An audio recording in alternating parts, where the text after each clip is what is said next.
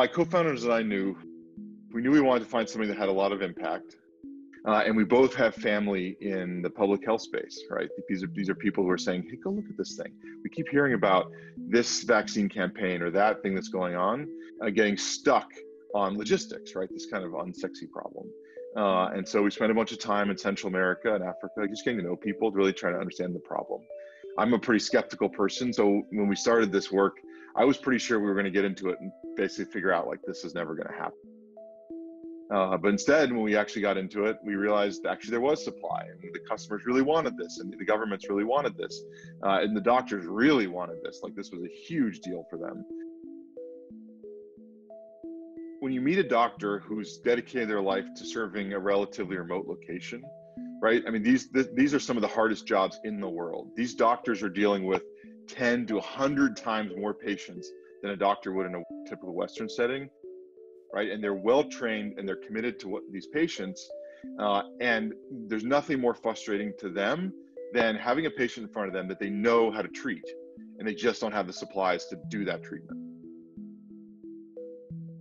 At its simplest form, we are like this magical portal where for a health system, they can keep all their supply in one place. Blood, vaccines, all kinds of medical supplies are kept at the distribution centers, which is where the drones are launched from.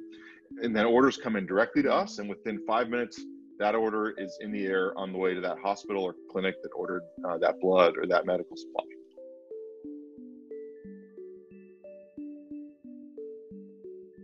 The impact in numbers on the blood side is huge, and that's been pretty well studied now in Rwanda because we've been operating there for a number of years. We've been able to virtually eliminate blood waste. We're talking about going from waste rates as high as 20, 30%. Down to less than 1%. We're talking about like 0.07% waste rate, which is just huge, right? We're really excited about that. And so they did a study that included 2 of the hospitals Zipline has been serving. And those hospitals achieved a maternal mortality rate of 0 over a 7-month period. Part of what that message is when they needed blood to treat a mother who was bleeding from complications to childbirth, they always had it. And that's just a really big deal.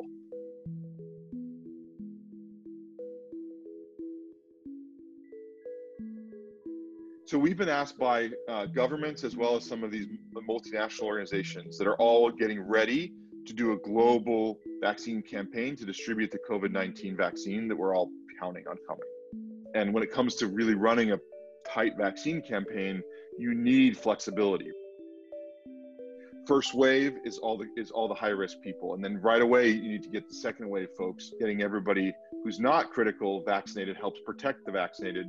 And you need to be able to do this in waves very quickly so that you're using your vaccines efficiently, as opposed to saying, oh, we got these traveling crews of doctors carrying their own vaccines. They can't be that responsive. They can't do that really optimized campaign, which is just so important because we just know when the vaccine comes, it's going to be in short supply for quite a while. And so efficiently getting it out to exactly who needs it to maximize its health impact is really important. Being able to say to a doctor, hey, you can count on getting what you need when you need it. Don't worry about it. To me, that is just a magical thing. It's like, okay, all these doctors all around the world now have their supplies. And of course, we have a lot of scaling to do to actually do this globally. But like for every doctor, every health clinic we bring on, and we keep track of this every day of like how many doctors we've added to the network every day. Like to me, that is why I get up in the morning. That's why I do Zipline.